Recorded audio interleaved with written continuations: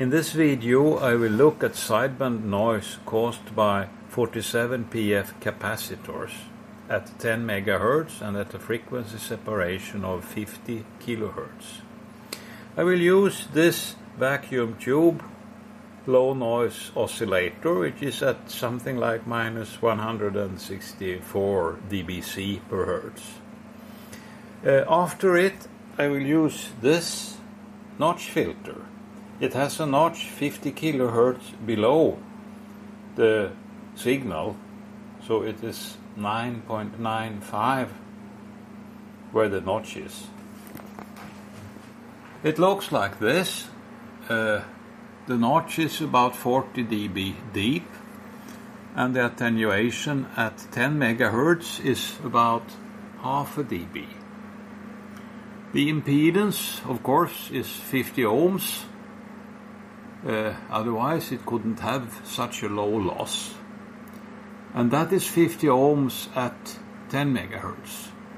At the notch the impedance is almost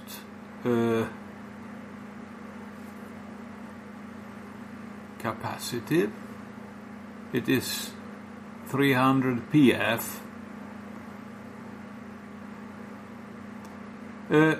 I want to shift the phase of this from capacitive to high impedance resistive. It means I need a 3/4 wave cable here. With the 3/4 wave cable I get this situation. It's still 50 ohms at 10 MHz, but where the standing wave is high, the phase is rotated, so now I have about 300 ohms.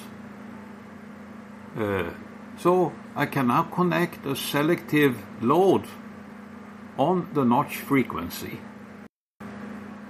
Then I get this situation.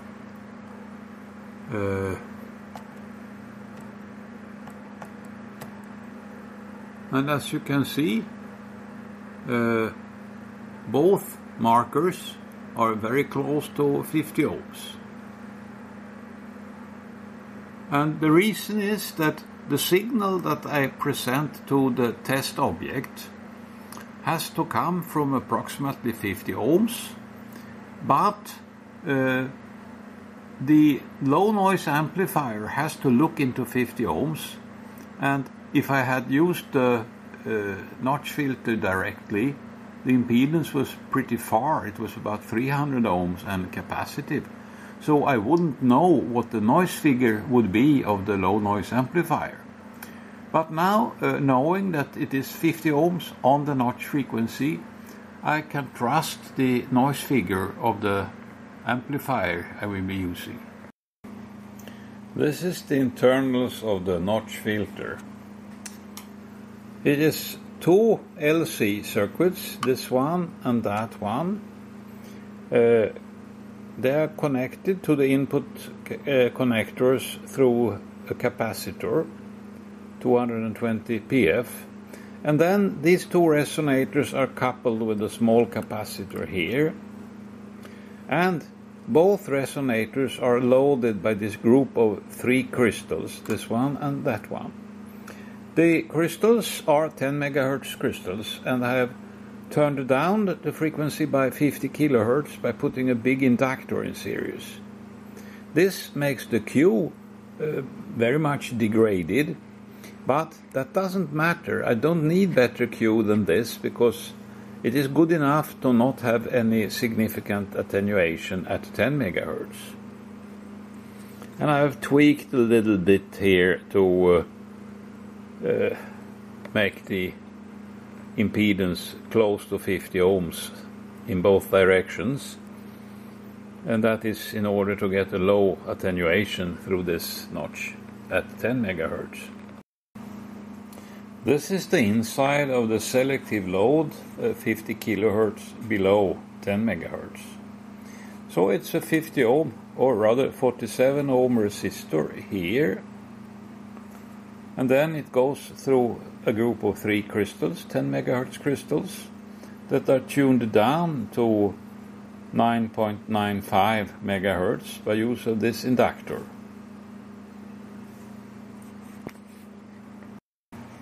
I'm now looking into the selective load through the long cable and then taking out the signal into the network analyzer.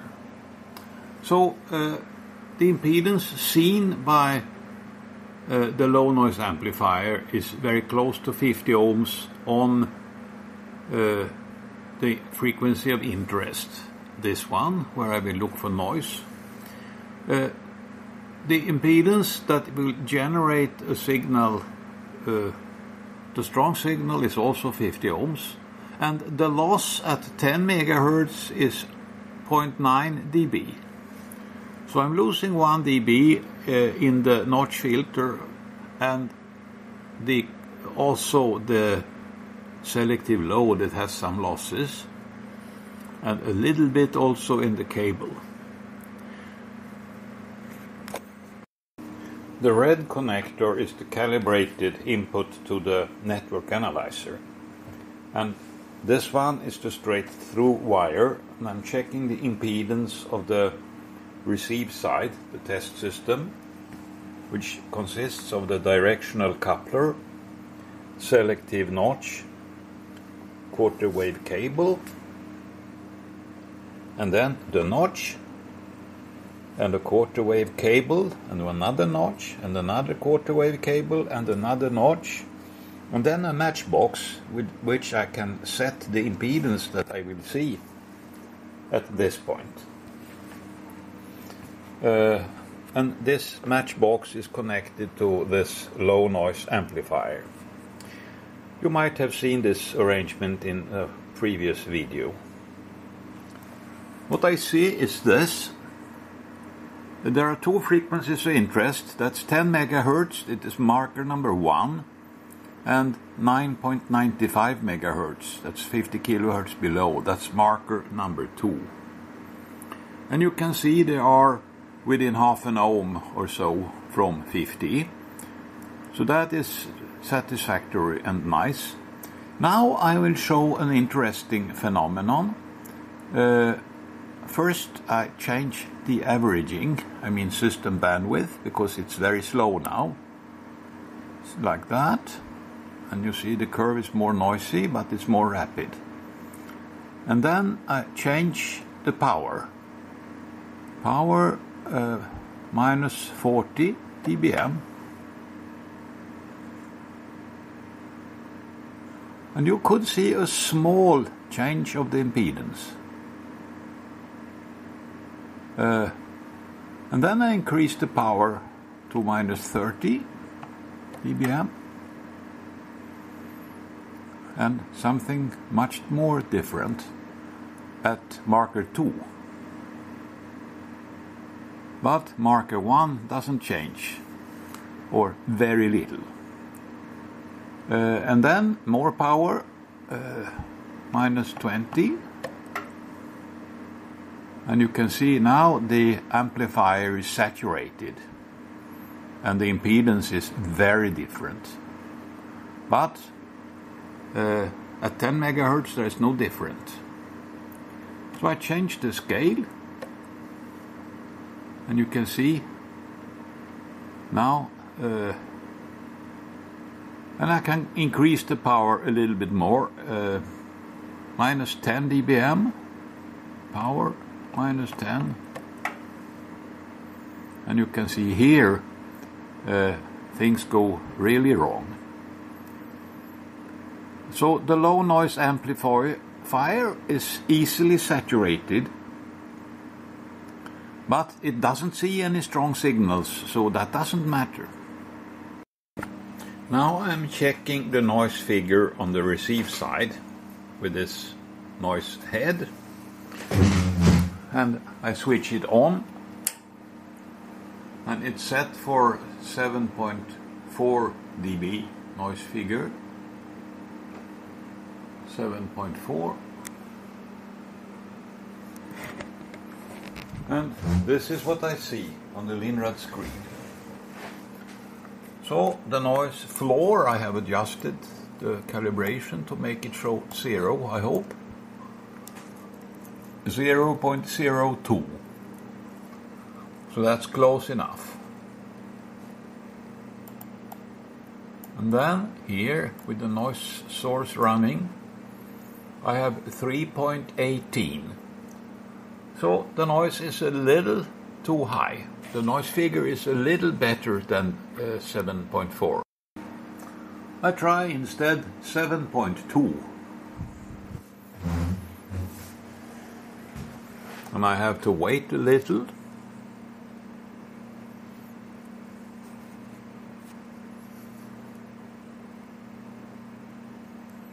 And then look here. 3.07. So I can say that the noise figure is 7.2 dB. I look at the power that comes from the transmit side with way of measuring powers that I have.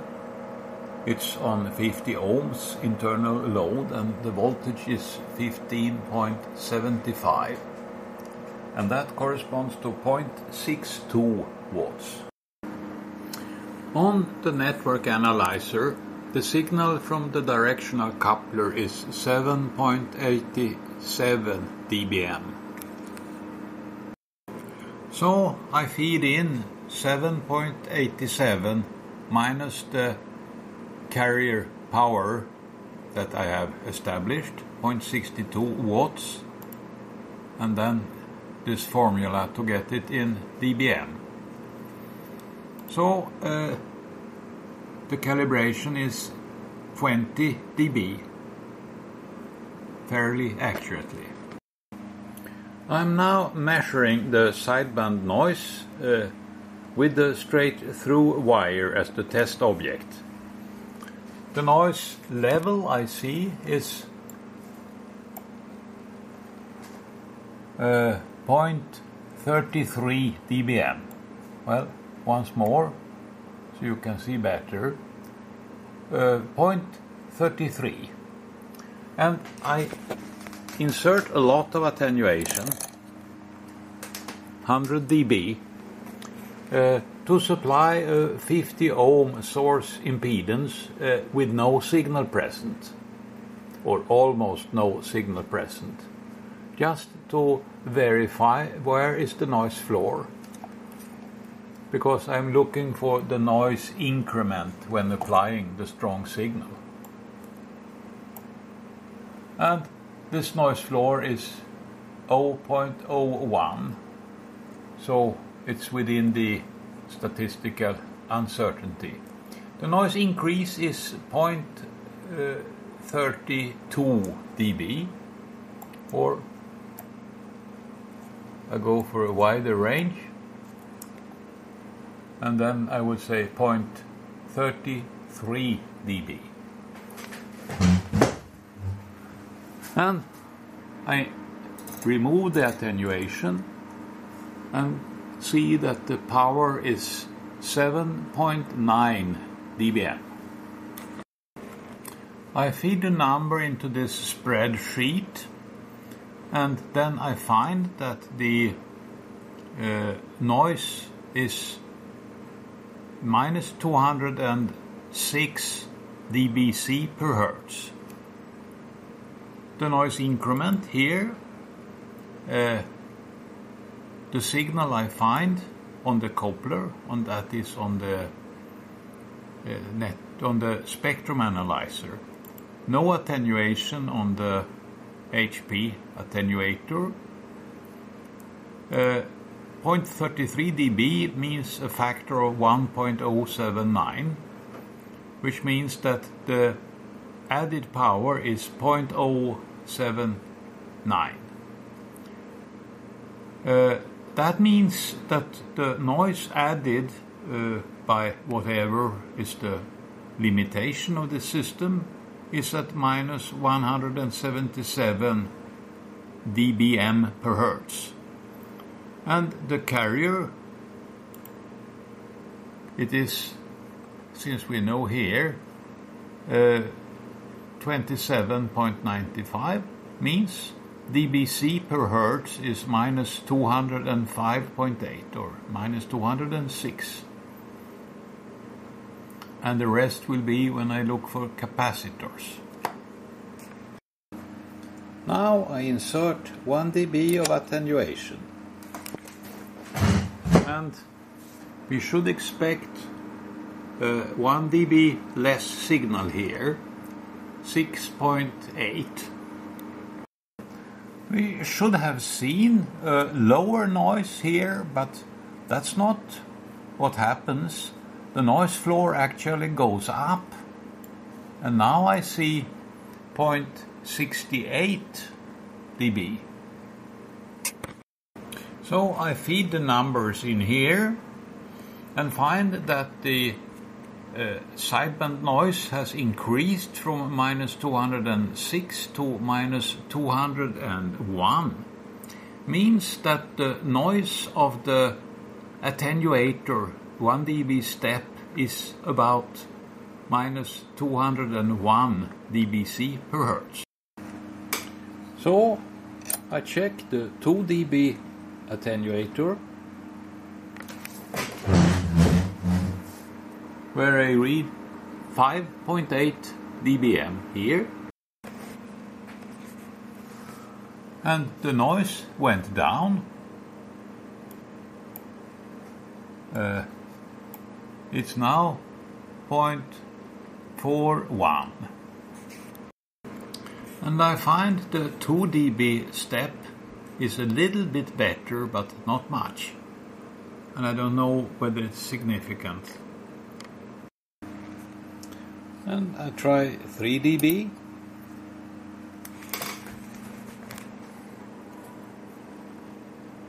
And the noise seems to go up a little bit, which means that the 3 dB step is not so good.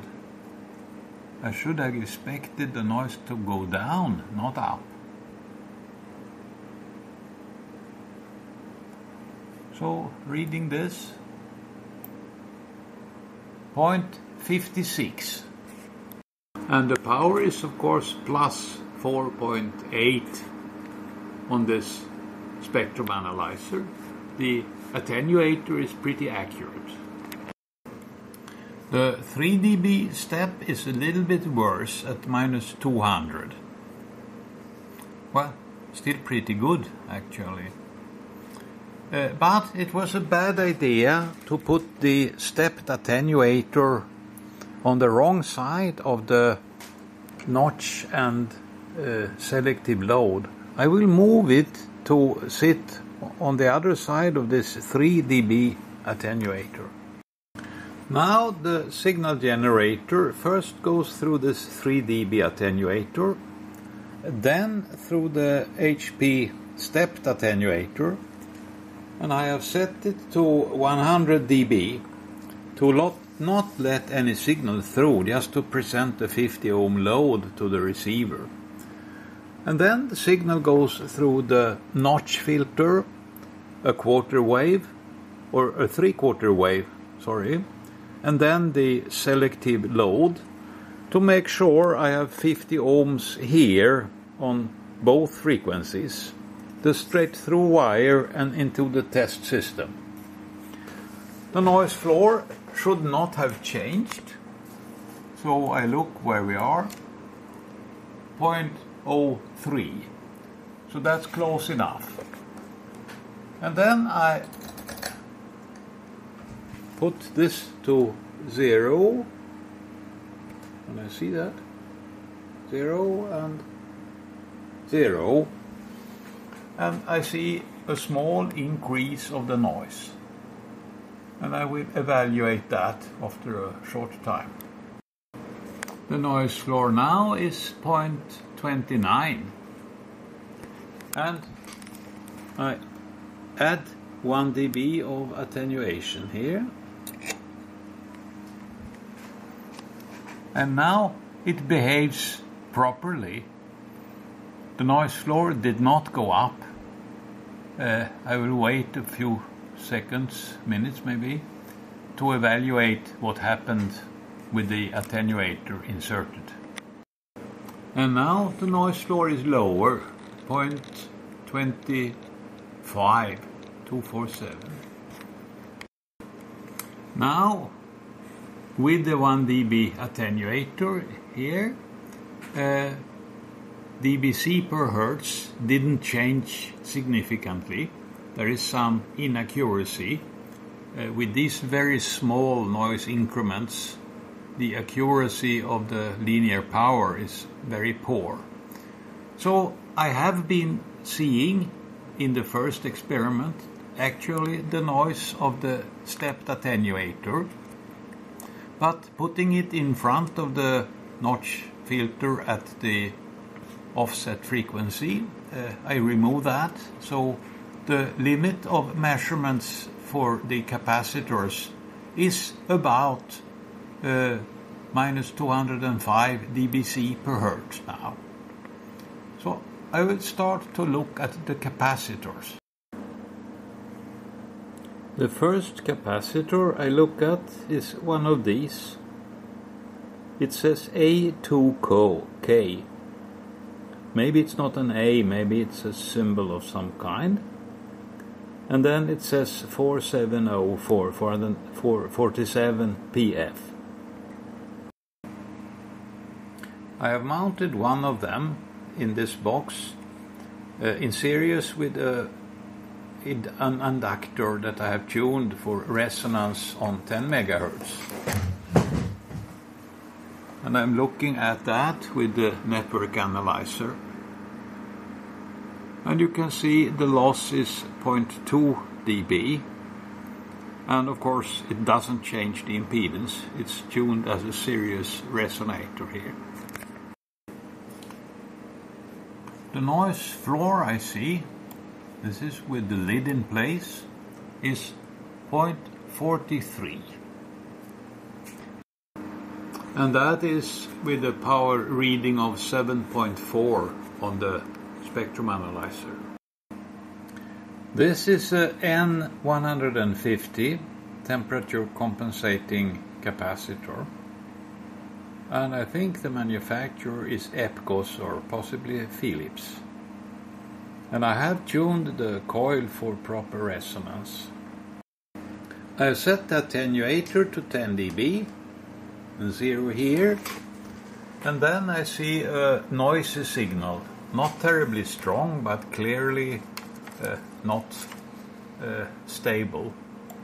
If I read it out, I find 0.61 dB. And I increase the level in steps of 1 dB. 1, 2, 3, 4, 5, 6, 7. You can see it becomes more noisy. And the full signal power, it looks like this. And back to 10 dB.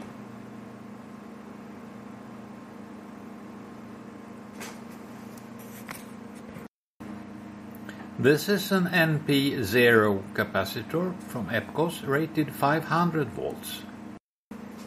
This one is rather noisy. I increased the attenuation a little bit more.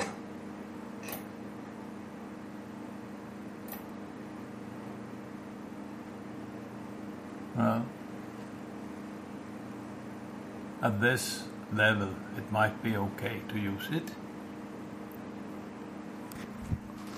The attenuator is on, does it say? 9 dB here and 20. So it's 29 dB. And the noise floor then is 0.6 dB. And the level on the coupler is minus 21.7. This is a small ceramic tube capacitor, very old I think, maybe from World War II even. It was surplus from some place. It gives some noise, some instability. Now at this point the attenuator is at can't see it. 10 dB here and 7 dB. 17.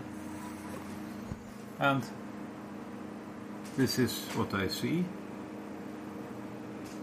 So if I read this out, take the average over a longer time, 1.3 dB.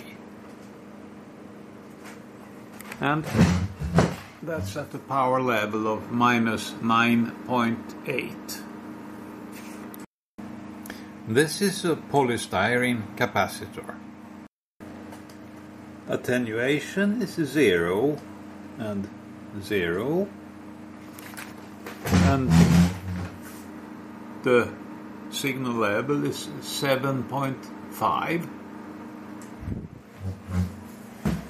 And the noise floor is stable at the level of 0.38. This is a mica capacitor rated 500 volts. I have to set 10 dB plus another 9 dB to get a reasonable noise floor. It's here at 1 dB, and the signal level then is minus 11.7, minus 11.8 maybe. Here is a ceramic tube capacitor. I have set 0 and 0, so there's no attenuation. The noise floor is stable, unless I shake the table. It's 0.38, and the power plus 7.5. This one is NP0, 63 volts.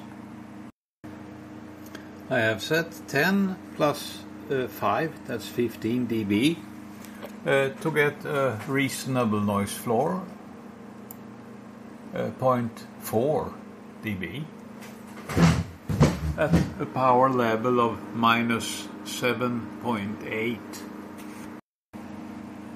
This is a ceramic capacitor. It is in a glass enclosure. There is no attenuation now. I do see some noise, some unstable, but the level is not high. It's 0.7 dB. And the power is 7.5 dBm. This is a ceramic disc capacitor, NP0. There is no attenuation now, and the noise is not so high. It's significant contribution from the capacitor, and it's a bit unstable. It's 1.1 dB on the average. And the signal level 7.5 dBm. Here are the results. I have tested these capacitors, as you have seen. None of them is bad. Some are excellent, and they are at dBc per hertz, around minus 200 or even better. So it is close to the limitations of my test system. Then there are a couple of ones that are noisy, the mica, for example, here, and one that is at minus 170. It's still reasonable, and this is very different from what I have seen on the 10 PF capacitors.